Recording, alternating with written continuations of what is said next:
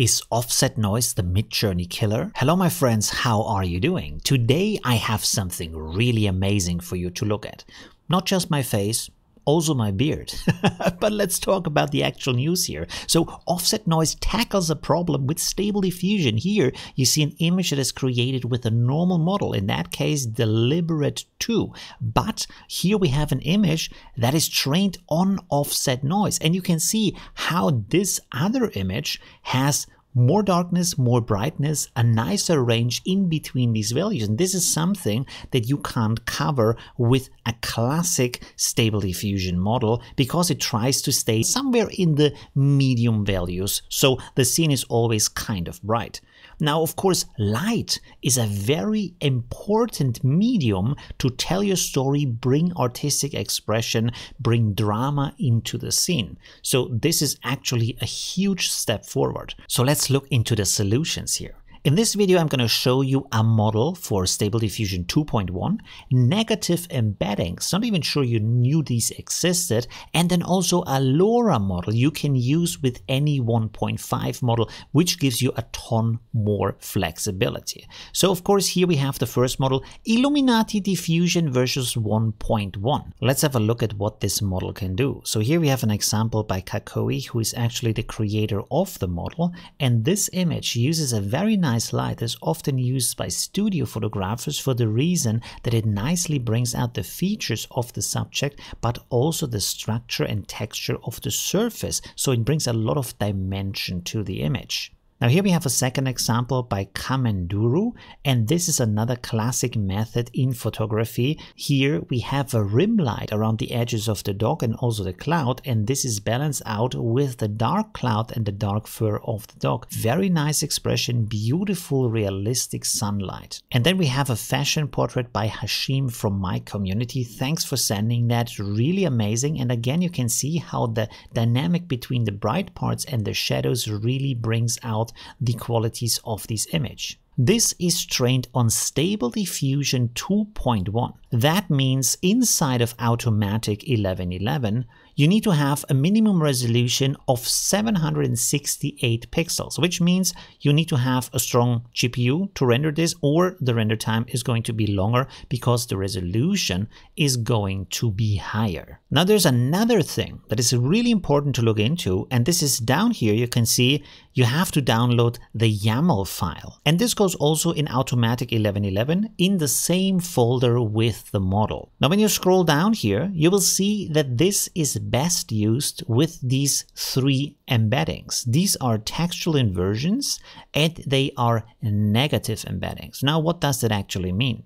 A negative embedding goes into your negative prompt, not into the normal prompt. You can see here it says Nrealfixer and Nfixer. These are textual inversions that are trained on the things you don't want to have in an image. This is why they go into the negative prompt, so that then when it's rendered, these things can be avoided, which is actually a genius solution. So here I rendered you examples that show using the 3 different embeddings. Now the first one is using just the prompt, and you can see that the body of the robot doesn't fit, and also the rest of the image is not so great. Now the Nfixer is fixing the coherence, the connection between the different parts. So in that case, the body of the robot turned out a lot better. The Nartfixer fixes the artistic style in the image to give you a better overall expression and make everything look more beautiful. The Nrealfixer gives you more realistic light and makes things look more like a movie scene or a photo. Because they are embeddings, you can mix and match them any way you want. So down here we have examples of the Nfixer with the Nrealfixer. So this is fixing the shape of the robot and then also the light. Then we have Nfixer and Nartfixer fixing the robot and the artistic style. Then we have the Nrealfixer and the Nartfixer fixing the light and the artistic style. And then in the last one, we have all 3 together. Now, I would suggest to you to play around and test these embeddings with the model to see what gives you the best results. Because this really depends on what you want to render and the artistic styles you want to have with that. To get these 3 embeddings, you can follow these links and simply download them into your Automatic 1111 folder, in the Models folder, and in the Embeddings folder. After you've done that and started Automatic 1111, you can simply call them by the name in the negative prompt. Now here's something else I want to point out about this model. I myself and also other members of my community have found Automatic 1111 can be a bit buggy and can crash with that model.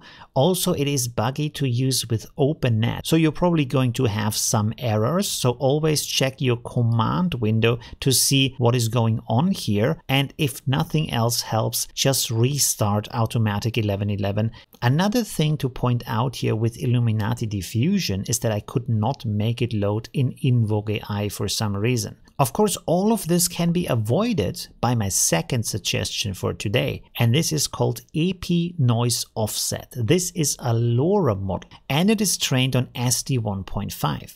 Now, the huge benefit here is you can use this with any 1.5 model, and you can see from the images here, you also get this nice dynamic range between the brighter and the darker areas. You get very nice, beautiful light. And you can also create these dark and dystopian light scenes with very expressive, dramatic light. But because this is rendering in 1.5, you can render all of that in a lower resolution. And like I said, with any model you want to. Now, the way to use this model is very simple. Download the file into your LORA folder in the Models folder in Automatic 1111. And then, as you can see here with this prompt, you simply call this LORA in your positive prompt. This also doesn't require the negative embeddings from the other model to work. Personally, I would suggest to you to use both of them, but of course the LORA model is easier to use, it's a smaller download, and it works with all of your models, so that might be a huge benefit.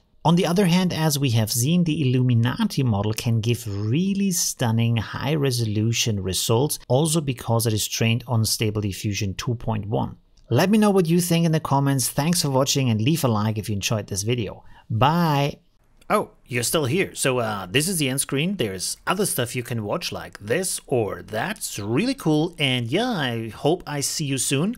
Leave a like if you haven't yet. And well, yeah.